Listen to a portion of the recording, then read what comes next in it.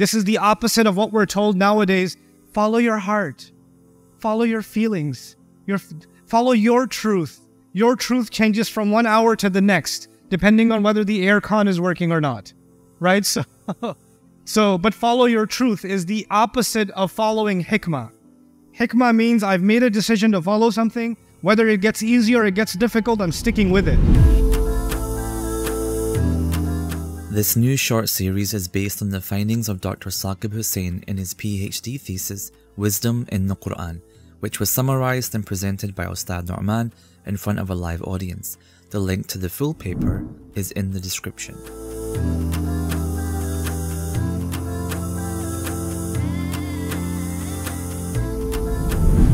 أعوذ بالله من الشيطان الرجيم هو الذي بعث في الأميين رسولا منهم يتلو عليهم آياته ويزكيهم ويعلمهم الكتاب والحكمة وإن كانوا من قبل لفي ضلال مبين رب اشرح لي صدري ويسر لي أمري واحلل عقدة من لساني يفقه قولي فالحمد لله والصلاة والسلام على رسول الله وعلى آله وصحبه أجمعين أما بعد. Everybody, Assalamu alaikum wa rahmatullahi wa barakatuh.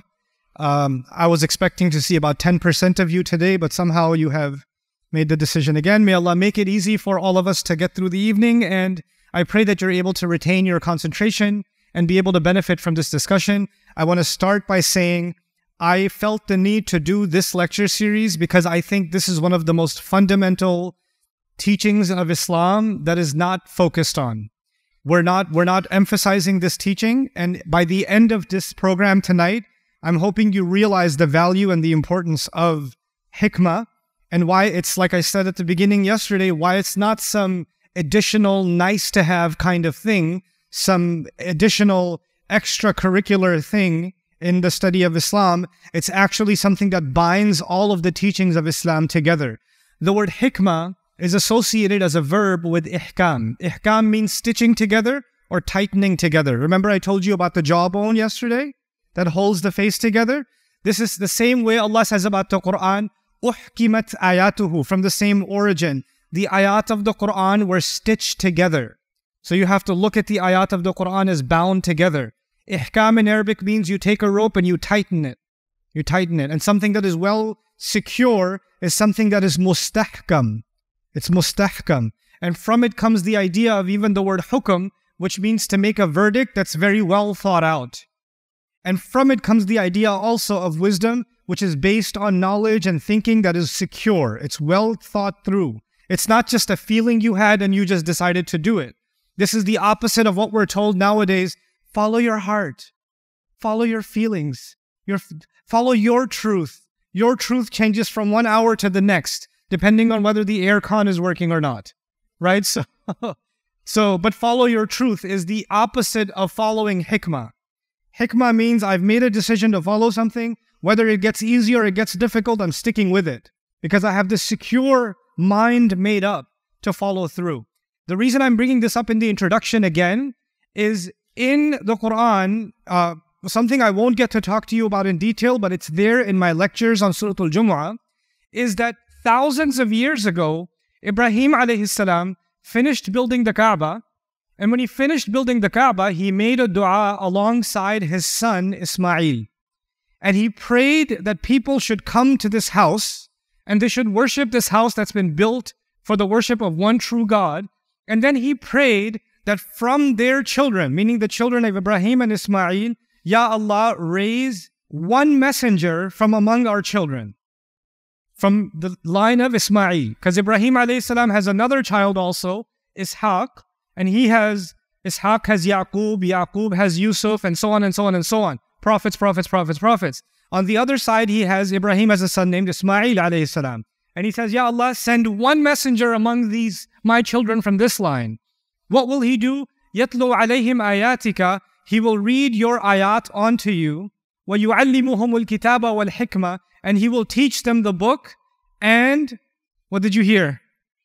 And wisdom and hikmah. Ibrahim alayhi salam, thousands of years ago, after going through all the tests that he went through, every test that he went, and Allah told him, I am making you an imam over people. I'm making you a leader. He passes the hardest test that any prophet has ever given, and then Allah rewards him by giving him the responsibility of building the Kaaba. Then he asked Allah, Ya Allah, make this a place where everybody can come. The people that live here, make them safe, provide for them. Allah says, no, I won't. Some of your children will not be believers, and I'm not going to give them, I'm not guaranteeing anything for your bad kids. La yanalu ahdi al-zalimin. Then Ibrahim alayhi salam, even though he did so much, now he asked Allah dua, and Allah said, I'm only accepting it partially, not fully. Then Ibrahim alayhi salam makes another dua, right? And so he changes his dua a little bit, right? And as he adjusts his dua, he finally gets to the final version of that dua, which Allah then accepts. And that accepted dua was, Ya Allah, among my children, give them a messenger who will read your ayat, teach them the book and the wisdom, and he will purify them. And thousands of years ago, Allah accepted that dua from him, that finally a prophet will come that will teach his people the book and wisdom. The reason, if Ibrahim alayhi salam is important to us, then wisdom is important to us. You understand? This is a religion of the book and the wisdom. It's what's carried from that time. That dua is echoed, and then it's coming to our messenger sallallahu alayhi wasallam. And Allah says, Allah did a favor on the believers. لَقَدْ مَنَّ اللَّهُ عَلَى الْمُؤْمِنِينَ إِذْ بَعَثَ فِيهِمْ رَسُولًا مِنْ أَنفُسِهِمْ when He raised a messenger from among them, يَتْلُو عَلَيْهِمْ آيَاتِهِ وَيُزَكِّيهِمْ وَيُعَلِّمُهُمُ الْكِتَابَ وَالْحِكْمَةِ. He recites the ayat to them, He purifies them, He teaches them the law, He teaches them wisdom. Meaning Allah answered the prayer of Ibrahim alayhi salam by sending Muhammadur Rasulullah sallallahu alayhi wasallam. Okay? So the reason I wanted to tell you that is, there's 4 things the Prophet does. يَتْلُو عَلَيْهِمْ آيَاتِهِ. He recites the ayat. وَيُزَكِّيهِمْ. He purifies them. وَيُعَلِّمُهُمُ الْكِتَابِ. He teaches the law. وَالْحِكْمَةِ. And he teaches wisdom. What's the last item?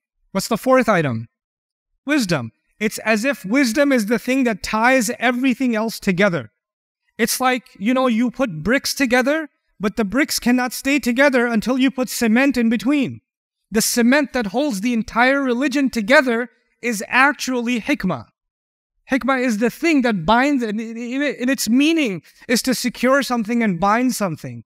And if we don't pay attention to hikmah, then the other parts of our religion, they start falling apart, and some people hold on to this brick, some people hold on to that brick, some people hold on to that brick. You understand? And what happens in the religion then? Some people just recite the ayat. They just recite the ayat. They don't have anything else to do with the religion. Other people say, no, I just want to purify myself. I want to purify my heart. That's all I care about. I don't care about anything else. My heart, and my heart. Other people say, no, you have to learn fiqh. You have to learn the law. That's all. This religion, all it is the rules. You just have to know the rules. So what happens? People pick one piece, people pick another piece, people pick another piece. And what does hikmah do? It brings them together and it binds them, and you create the perfect balance between all of the teachings of the religion. That's why hikmah is so important.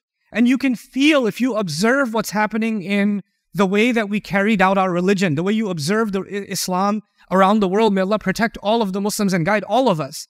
You can feel how disconnected the religion became, how we started holding on to pieces of it.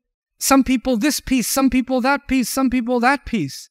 And it became this disjointed thing. And then you start realizing maybe the thing missing is a conversation and a revived awareness of hikmah. Now, that's the introductory comment. Now I'm going to get to something that I talked to you about yesterday with Dawood alayhi salam and briefly with Luqman radiyallahu anhu. I'm not going to go into detail about them because my plan is when I do a deeper look study of Surah Luqman, deeper look study of Surah Sad, when I talk about hikmah, when I talk about Luqman radiyallahu anhu, then I'll talk about them in more detail. But the things I want you to know for this discussion are as follows. From Dawood we learn alayhi salam that you have to think about life experience seriously. You have to learn from what happened in your life.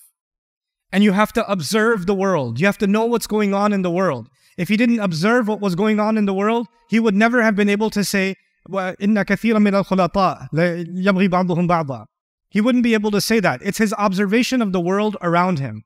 So we What does that mean for us? It's not, when somebody says, I take my Islam very seriously, it doesn't just mean I'm going to pick up Islamic books and learn Islamic books.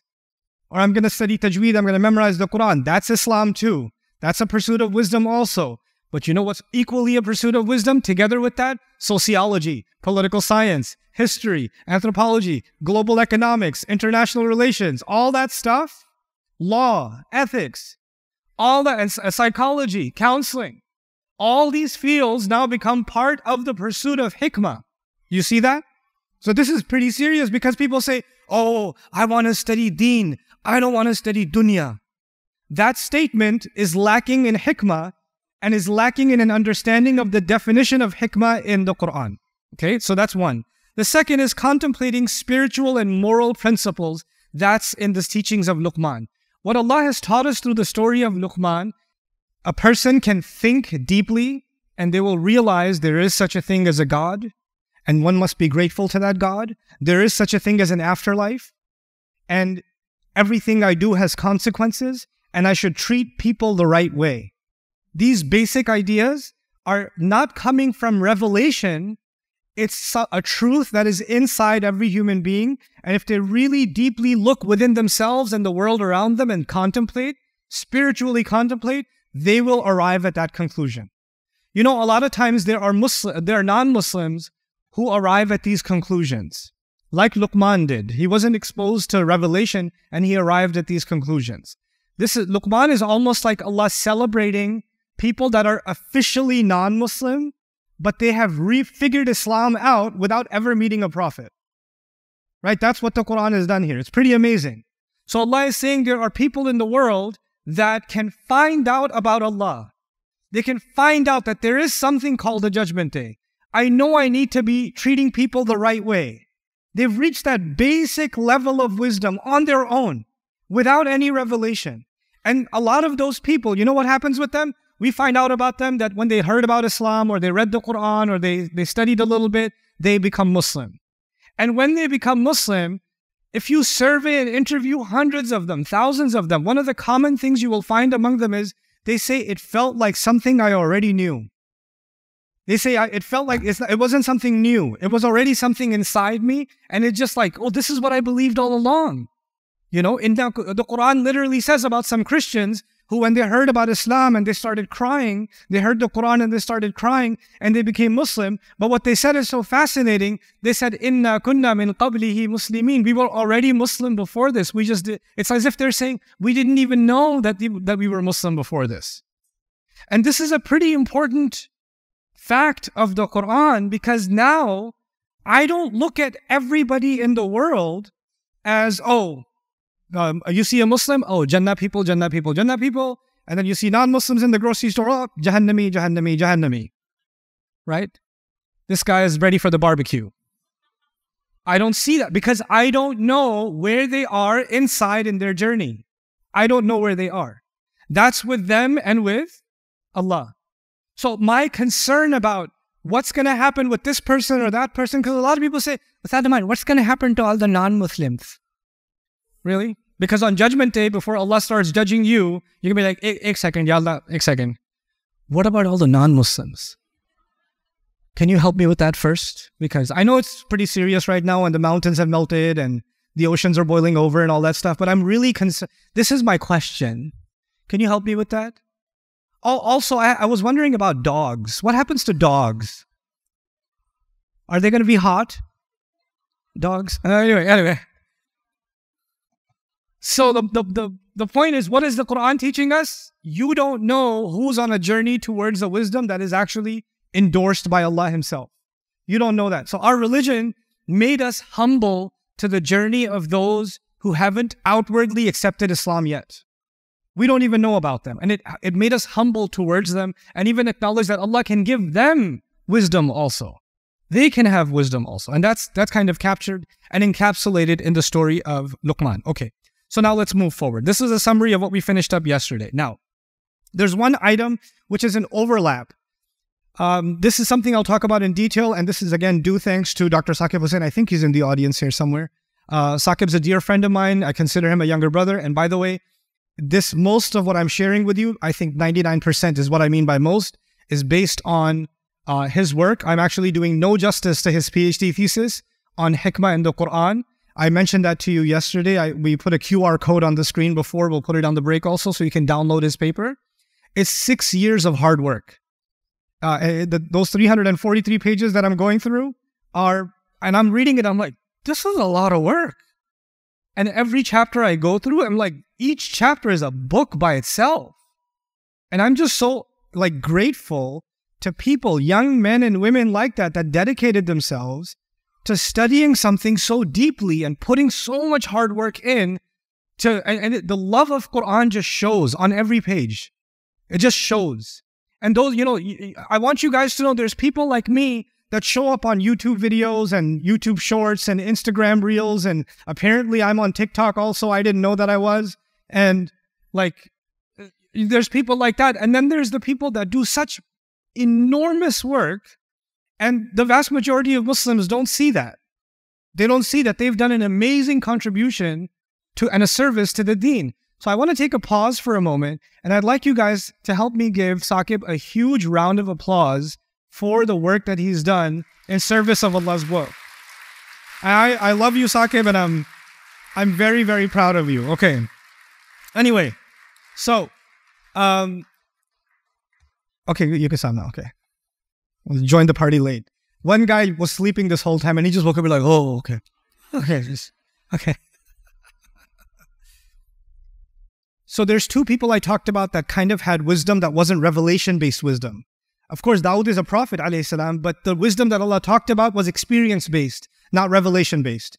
And the wisdom of Luqman is also, in a sense, life experience and contemplation-based, not revelation-based. What's really interesting is, before Islam, Luqman was a famous person that was referenced among the Arabs.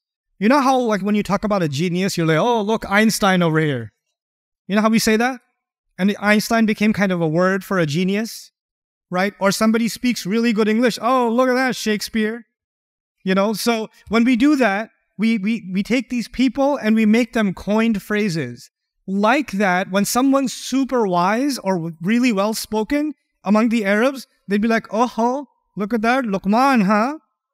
Like that's what they would do. Luqman was like an expression for someone who's really wise, really well-spoken, a really good judge. And the story about Luqman among them, according to some, he's from Ad. They would make poetry about him.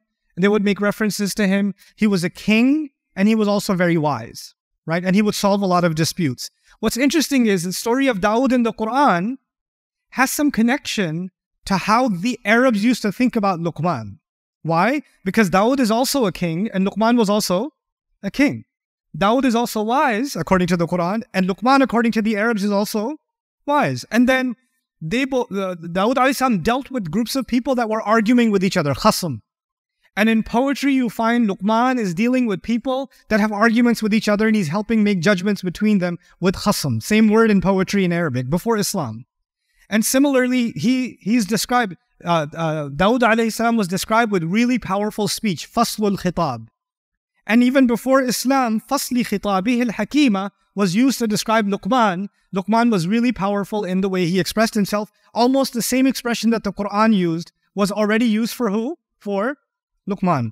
And finally, we see hikmah being used for Dawood alayhi salam, and hukuma, another word for wisdom, being used in poetry for Luqman. Now, the reason I'm saying that is, it's interesting that the Quran already knows that the Arabs, when they hear these words, they know famous poems about Luqman. And so Allah wants to make a connection between Dawood and who? Dawood and Luqman. And it's pretty cool that later on, when Allah talks about Luqman, there's a connection also between Dawood and Luqman in the Quran.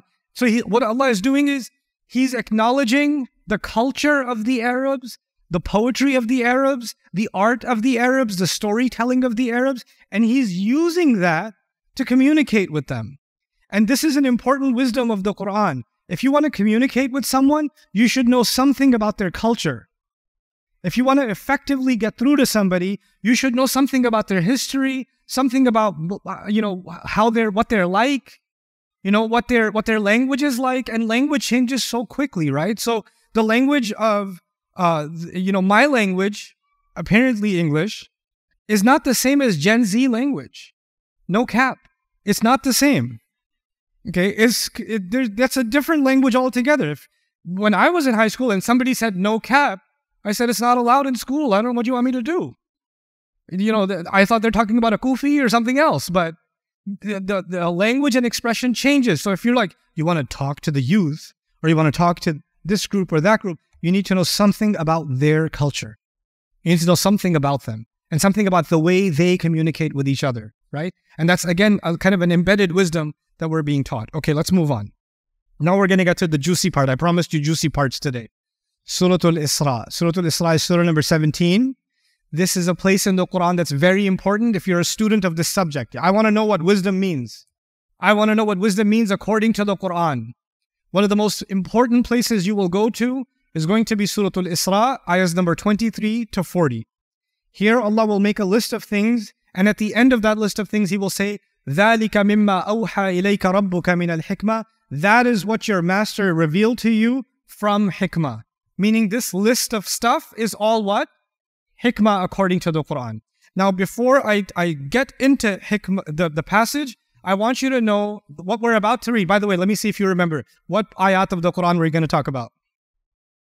Surah what? Surah what? Surah Al-Isra 17. Ayahs number what? 23 to 75? Very good. Very good. 17 to 23. Wow, Manchester. 23 to 40. That's better. Yeah. Some of you who said the wrong answer, you should have seen the look of disappointment by the person next to you.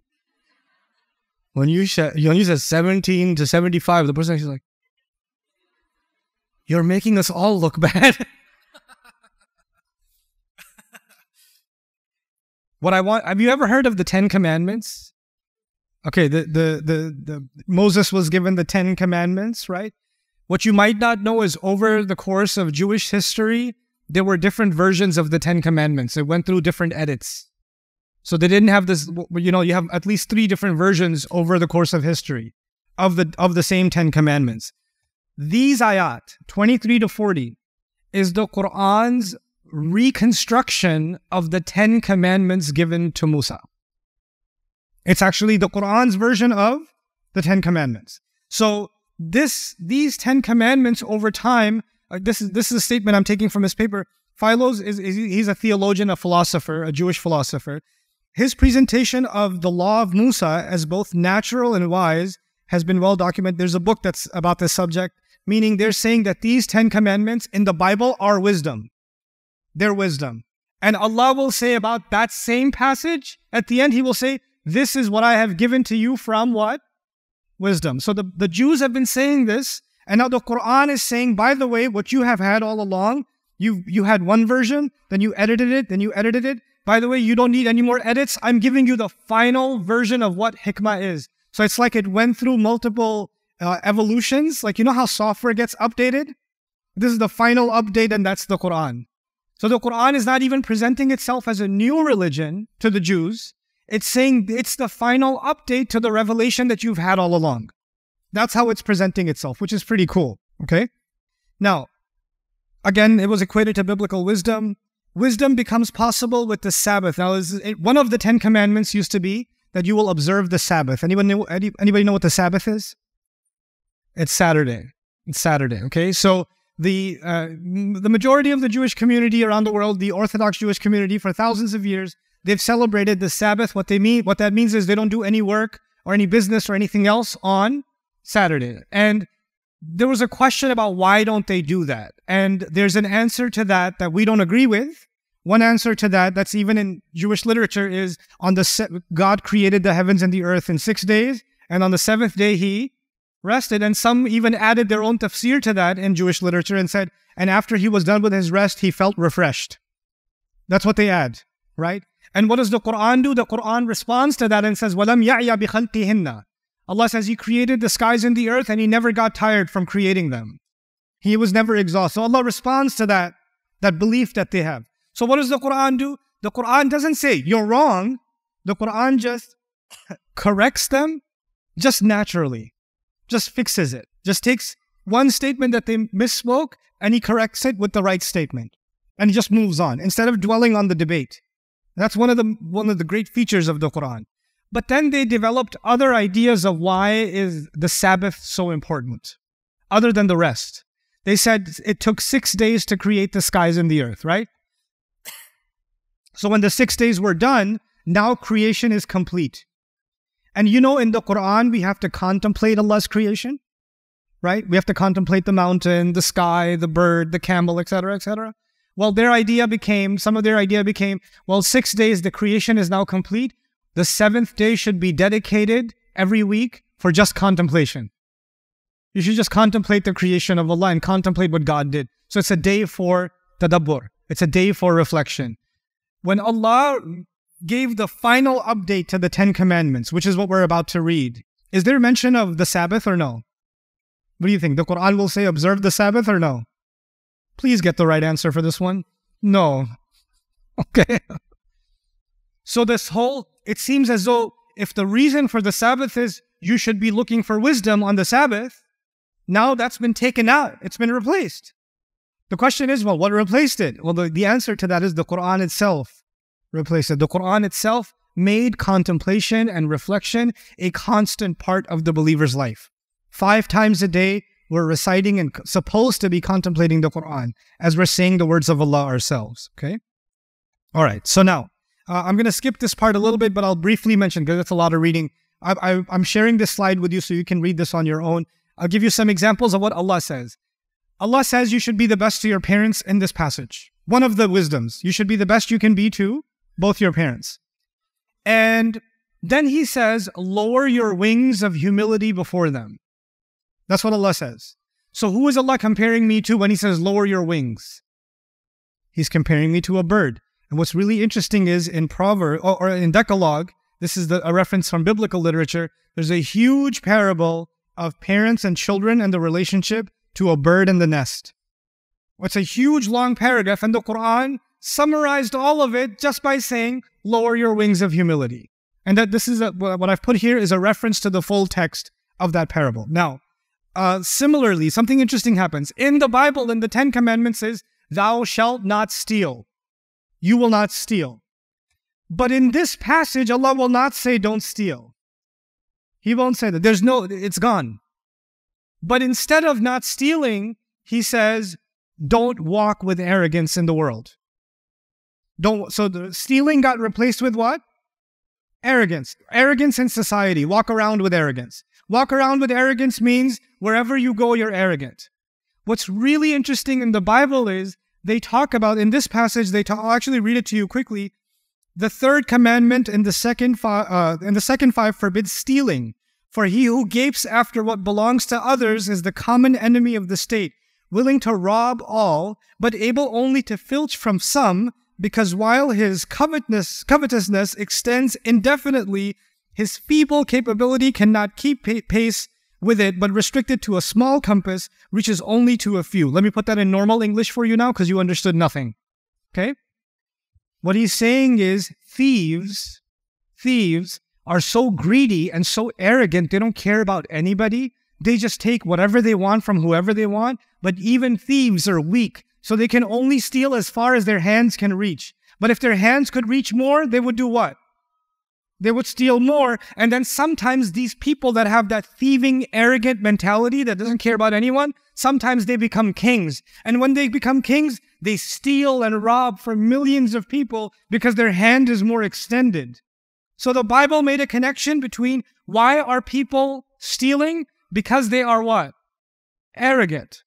And what did the Quran do? The Quran goes to the root problem and says, don't be arrogant, because if you're not arrogant, then you'll never even think about dismissing somebody else's right and stealing. You won't even go in that direction. You see that? So the Quran went to the root of the problem in doing that, okay? A similar thing that happens is the Bible says you will not give false testimony. Like you're not going to lie in court, or you're not going to say, oh yeah, that's really bad. Oh, I know about that. And you have no idea about that, right? You're not going to just hear something and then present it as fact, you know? So what does the Quran do? It says, لا تقف ما ليس لك به علم. Don't follow something you don't have knowledge of. So instead of saying don't give false testimony, in this passage Allah says, don't pursue something don't follow something if you yourself don't have direct knowledge. Where does false testimony come from? People testifying to something that they actually don't know. Isn't that where it comes from? So he goes again to the root of the problem. And now here's a summary of this passage. This is a homework assignment for you.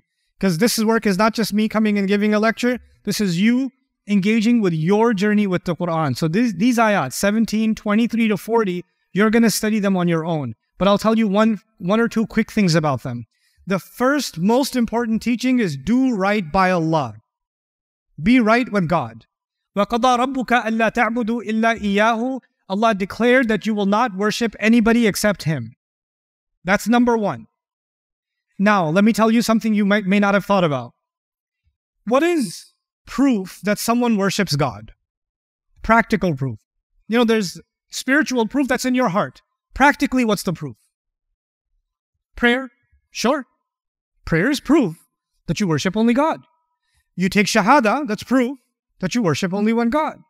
You're dressed in hijab, it's proof you worship one God. It's visible proof. People at Hajj, proving that they worship only one God.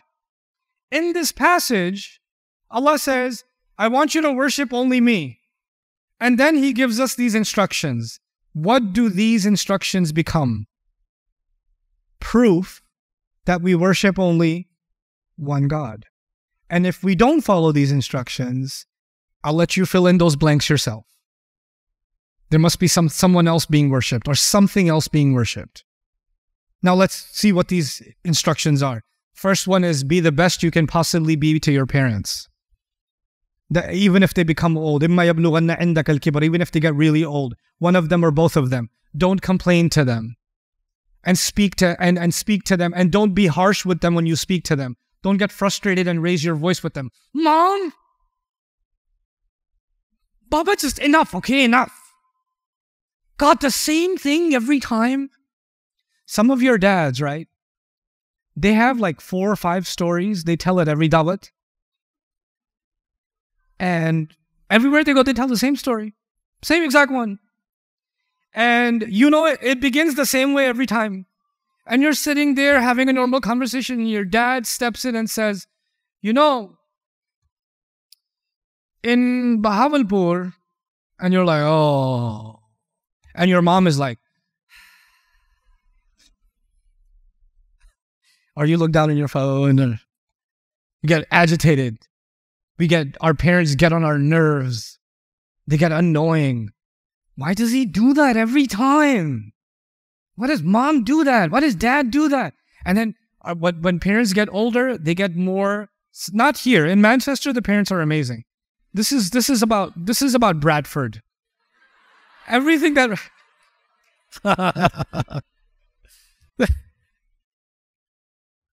So these parents, man, they get mean, they get easily angry, they start yelling and screaming for no reason, they're so stubborn, they don't want to hear anything, my way or the highway, constantly guilting and this and that. There's so much wrong with the parents. And then you seek guidance from TikTok and you find out your parents are toxic, narcissist, nuclear, radioactive, you know.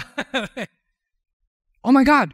Okay, let me see the signs of a narcissist. Baba Jan, Baba Jan, Baba Jan, Baba Jan. Let me see the signs of a toxic person. My entire khandan is toxic. And then the Luqmans of the TikTok world will tell you, you have to get away from toxic people. You have to set boundaries for toxic people. And you're like, that's it. I'm ready. So you come back and you're like, you know what, mom? I'm setting a boundary. Acha, boundary? Idhar main tenu dikhani hai boundary. And then you find the imam, or you try to DM Mufti Menk or something, and you're trying to, Nouman, I have a question. My parents are really toxic, and they're really like, what should I do? Now, jokes aside, some parents are really messed up. It's a fact. That's a fact. But the Quran did something here that I want you to, this is one of the most important things for today's discussion. One of the most important. And everything else we study is going to fit with this. I want you to know something. I was going to mention it later, but I'm going to mention it now. I want you to know the difference between law and wisdom. I'll say those two words again. What two words? Law and wisdom. Okay, let me give you easy examples of the law. 5 times prayer is what? Is law. Hajj, if you can afford it, is what? Law. Fasting, if you have the health, is what? Law. Fine. These are laws. These are laws. Okay.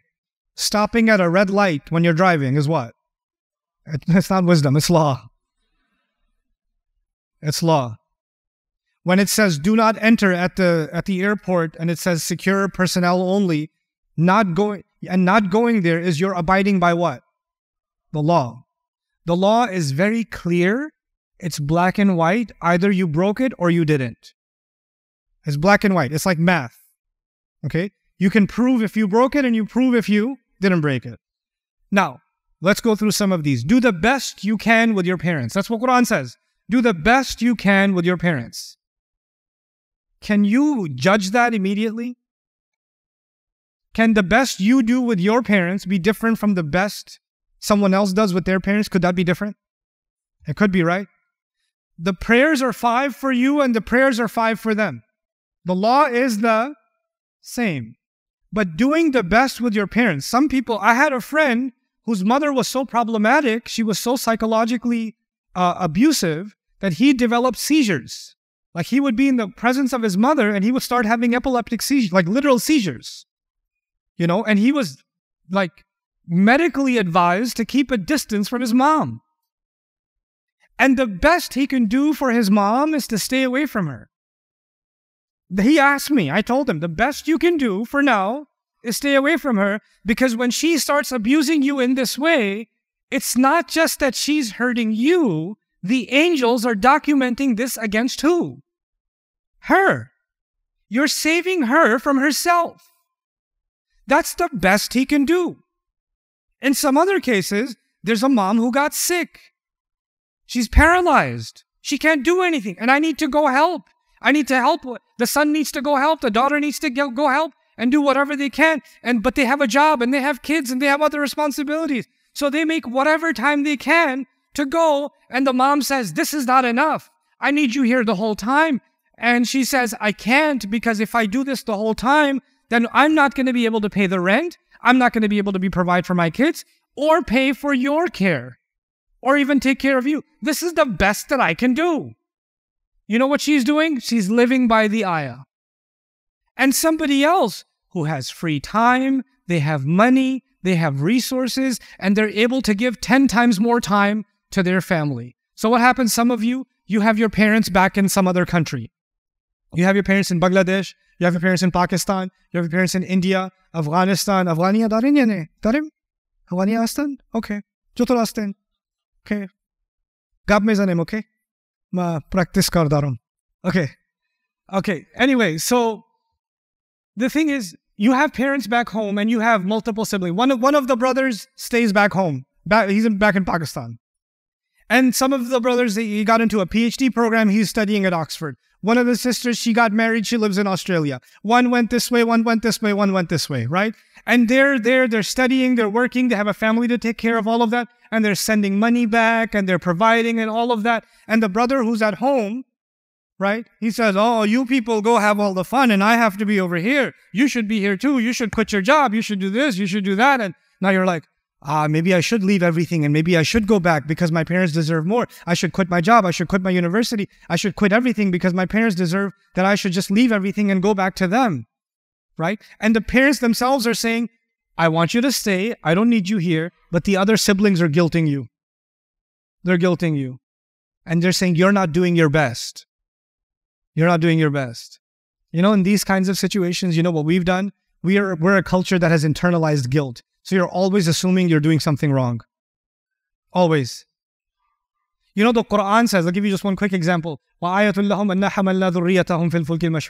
an ayah from Allah that Allah allowed people to put their children on ships. Surah Yasin. Yasin Sharif. Pakistanis? Yasin Sharif.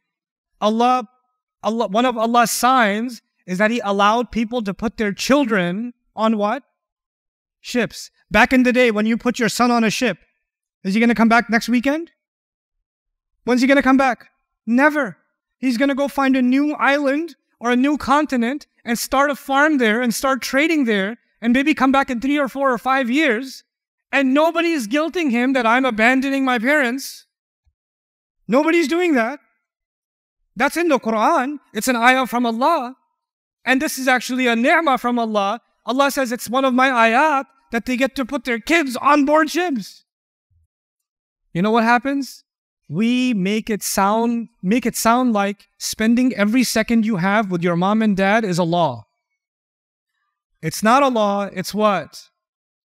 Wisdom. And wisdom is different from law because wisdom depends on the situation. Your situation is different. The best you can do is different. Somebody else has a different situation. The best they can do is different. You understand?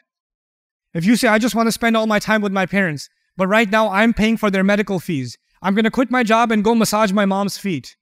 You can massage her feet, but now the doctor ain't coming because you ain't got money to pay the doctor, but good luck massaging her feet. No, this is what Islam wants. No, you lack basic intelligence. You lack even the most fundamental level of hikmah. You understand?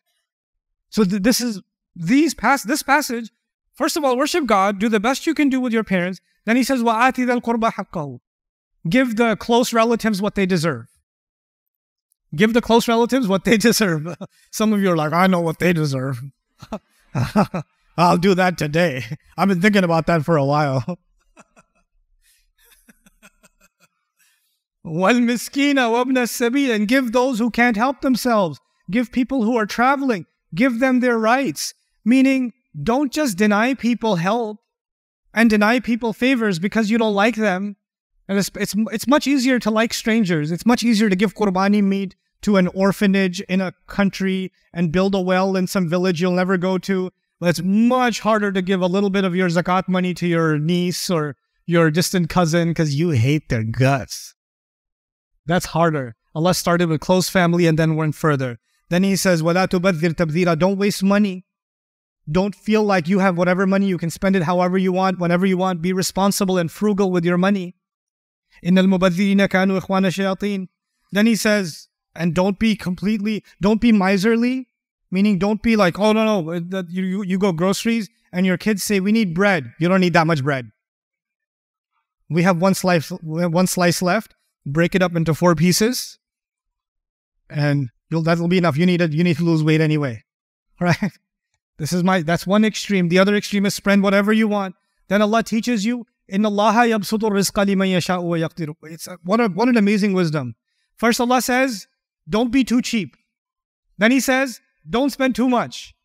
Then He says, Allah controls rizq. Sometimes He gives more, sometimes He gives less. Why is this? What's the connection? If you're being cheap, you think if you're being cheap, you'll be able to hold on to more what? More money. Allah says even if you think you're holding on to more money, Allah can take that away too.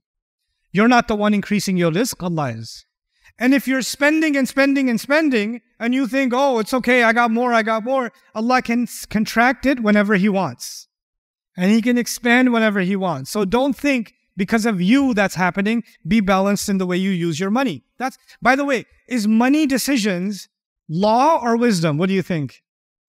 So you're starting to get it. Laws can be quantified. Wisdom is a very situation by situation decision. And Allah is basically teaching us that human beings are capable of figuring out how to apply wisdom in their situation. What this ayah means for me, these ayat, be the best to my parents, my close relatives, my finances. What it means for me is completely different from what it means for you. Completely different. The ayat are the same, but the situation is entirely different. So the application is entirely different. So you cannot use these ayat and say, this is what I do. And then some people do that. You know, this ayah, alhamdulillah, I live by this ayah so humbly that I talk about it with all of my family and extended. And you should do the same as I do. Because I have figured out hikmah. The rest of you need to get on this train. Yeah, that's not what this is. It's individualized. Now, Allah says, أوفوا الكيل إذا كلتم وزنوا بالقسطاس المستقيم. Give full weight, and when you weigh with a balanced scale. What is that referring to? Back in the day, it's referring to people that used to sell rice and bananas and coconuts or whatever they sold. And there's the weight on one side and there's the items on the other side, right? So make sure you give exactly what you paid for or what you're being paid for. Now, you could look at this and say, well, I don't work in a grocery store. I'm a programmer. I'm an accountant. So alhamdulillah, I don't have a scale to deal with. Yes, you do, dummy. This means if you got contracted to do a certain amount of work in a certain amount of hours, don't lie about it. Don't cheat. Don't steal. Is this, again, something that situation by situation you have to figure out what this means for you in your career? Yeah. And by the way, who's the most qualified to figure out what the right thing to do is? It's going to be a hard question to answer. You. Allah put you in that situation. He made you capable of finding the answer. He made you capable of inquiring and discovering and then abiding by these principles of wisdom. Then he says, don't kill your children because of poverty. This is talking about abortion. Now in the middle of it, there's actually even a law. Okay? So don't cause your children's death because you think you're not going to be able to provide for them. And then he says, don't commit adultery. Don't even go near it. Don't go near zina. Now, don't do zina is a law. Don't do zina, la tazinu, that's a law. But don't go near it is what? Wisdom. Because going near it, somebody's going near it, you can't really catch that. If somebody stopped guarding their eyes, or they had a little bit of a conversation, then they had a little bit more of a conversation, then we got together at a coffee shop or whatever, step by step, right? And when that happens, you can't stop that at one point and say, this is where the haram began. No. It's nothing. I'm just writing an email. It's just, it's just a smiley face. A smiley face is haram. So what this Allah is teaching us, don't go near it. And then finally, just a few others. Murder and retribution, I actually skipped.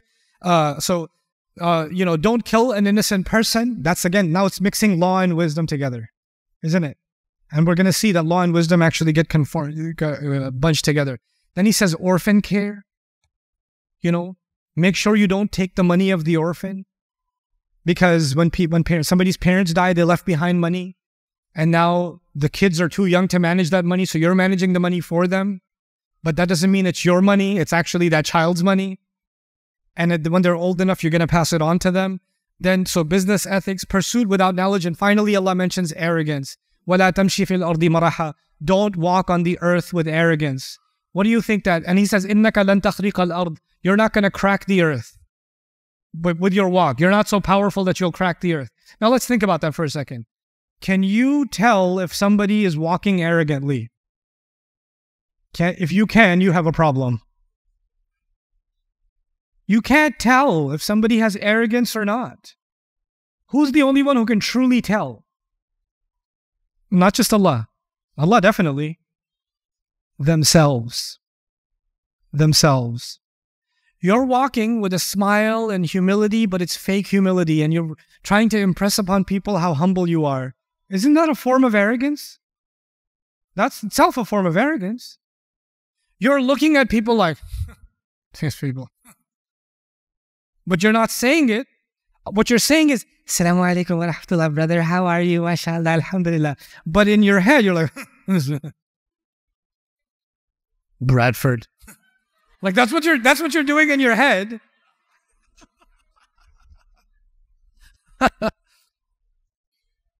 You can't catch it. You can't gauge it. This is even talking about the way you talk to people, the way your body language, the way you look at people, the way you think of people. And it's saying walking around on the earth means wherever you go. You go to the store. Some people go to a restaurant and they act like the Fir'aun has walked into his palace. Excuse me, I've been sitting here for 90 seconds. I'm never coming back here again. And the waiter says, I'm going to pray 2 rak'ah of shukr. Could you say that again? That felt really good. But Observe all of these. The first one was about Allah, right? What's the rest of it about? Well, parents, relatives, travelers, spending, cheapness, wasteful spending, not hurting children, staying away from adultery, murder, orphan care, business ethics, pursuing things without knowledge, not walking arrogantly. What does all of this have to do with? How you deal with people. How's your behavior with people? There's no mention of prayer. There's no mention of fasting. There's no mention of rituals. There's no mention of tahajjud. There's none of that. And at the end of all of it, he says, that is what your master gave you from wisdom. This is wisdom.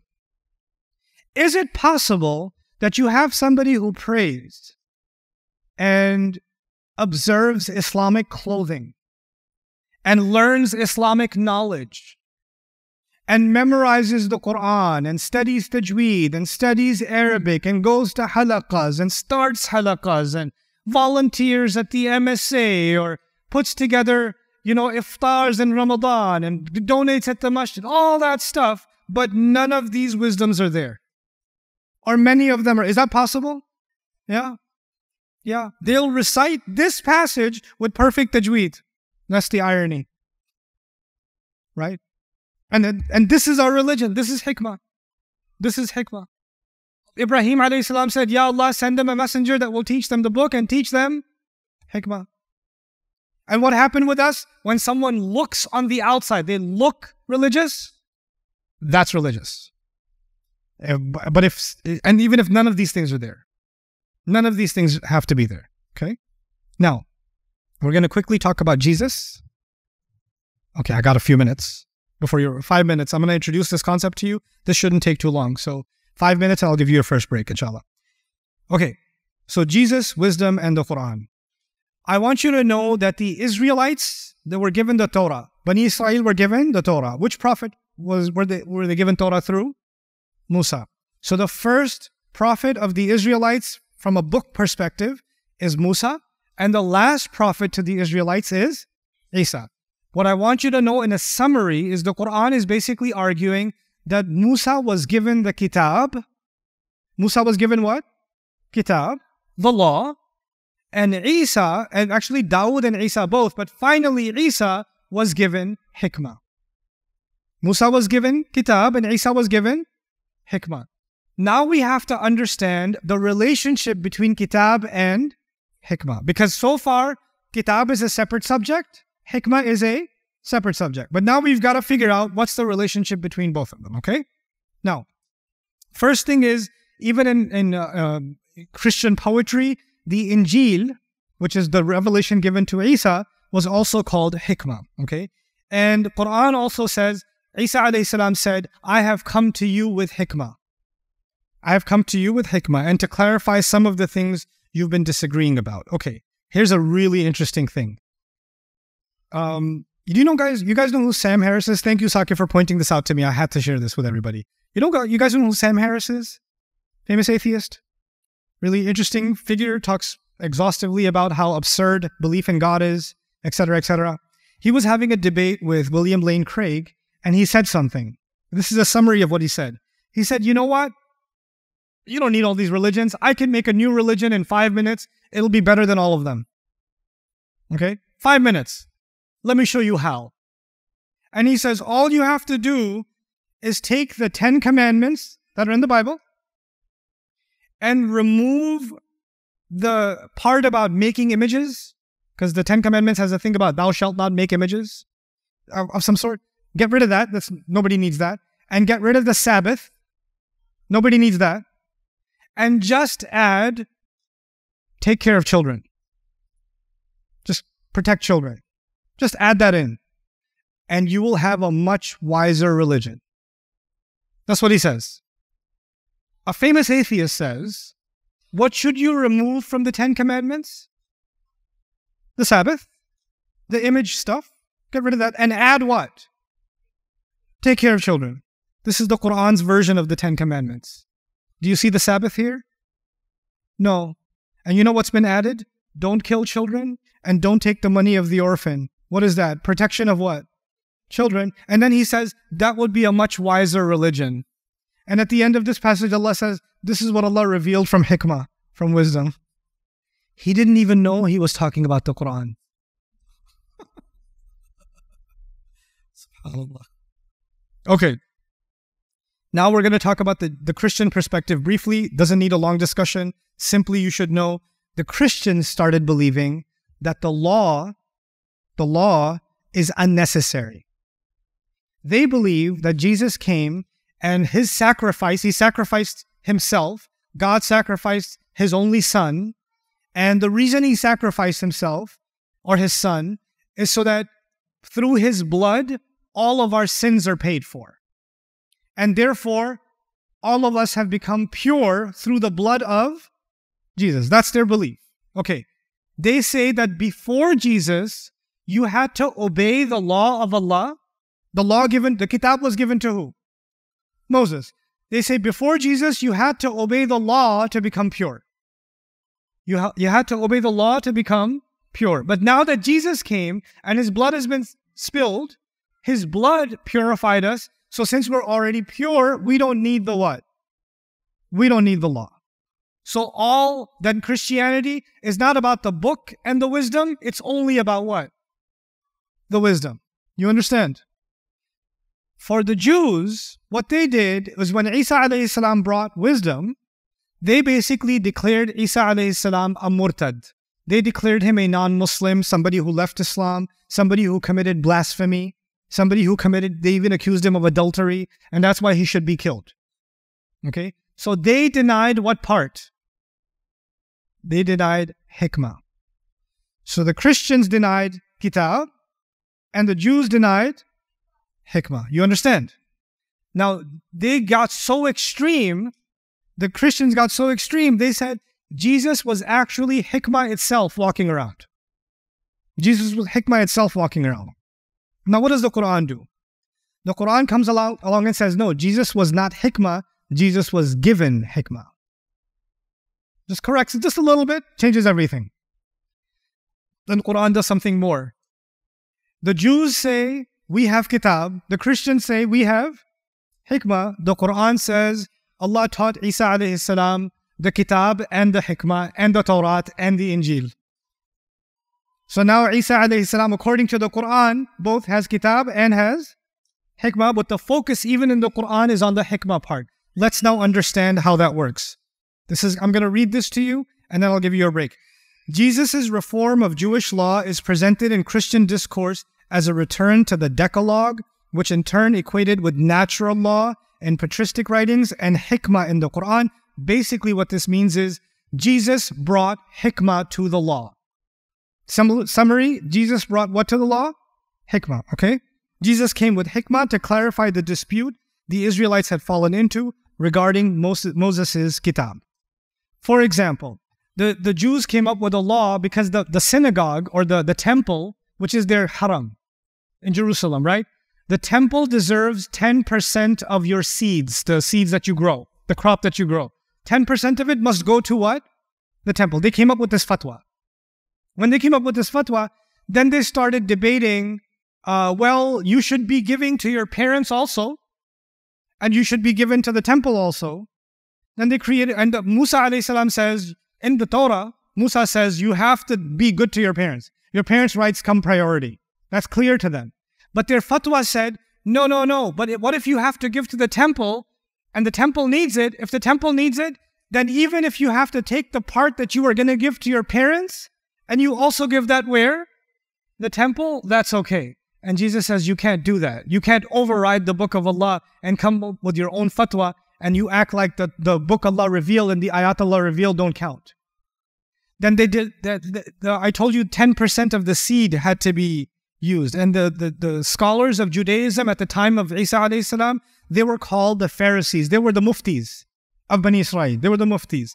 And they basically came up with this idea, which seeds should we give? Is it all the seeds? Is it wheat seeds, grain seeds, rice seeds? Which ones are we supposed to give to the temple and which ones we don't have to give? And they're trying to come up with exceptions, right? And Isa alayhi salam tells them, You keep debating which seeds you should give and which seeds you should not give. You should have, and what you forget is justice, mercy, faithfulness. By the way, when he's saying justice, mercy, and faithfulness, is he talking about kitab or is he talking about hikmah?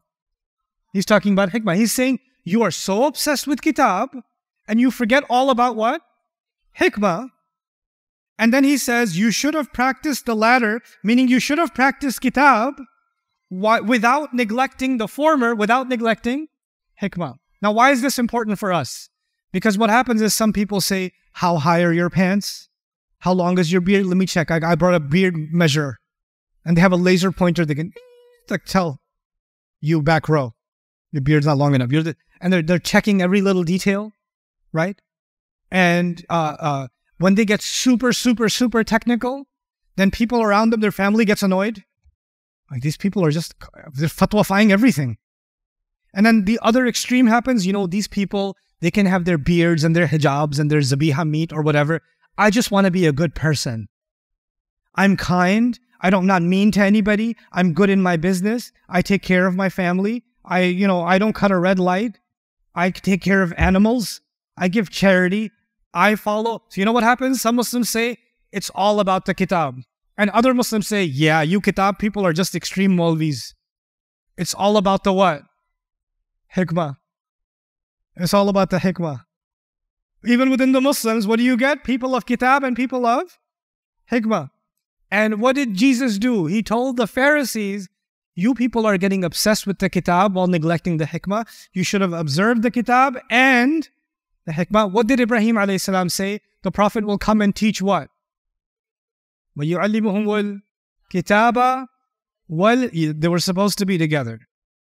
They were supposed to be together. But what happened in the Israelites, what happened among them is kitab and hikmah became separate. And what I'm going to try to show you is, if we just contemplate what happened with us, it's separated within us too. Those two things parted within us too, okay? I hope you guys enjoyed that video clip. My team and I have been working tirelessly to try to create as many resources for Muslims to give them first steps in understanding the Quran all the way to the point where they can have a deep, profound understanding of the Quran. We are students of the Quran ourselves, and we want you to be students of the Quran alongside us. Join us for this journey on BayyinahTV.com, where thousands of hours of work have already been put in. And don't be intimidated, it's step by step by step, so you can make learning the Quran a part of your lifestyle. There's lots of stuff available on YouTube, but it's all over the place. If you want an organized approach to studying the Quran beginning to end for yourself, your kids, your family, and even among peers, that would be the way to go. Sign up for BayyinahTV.com.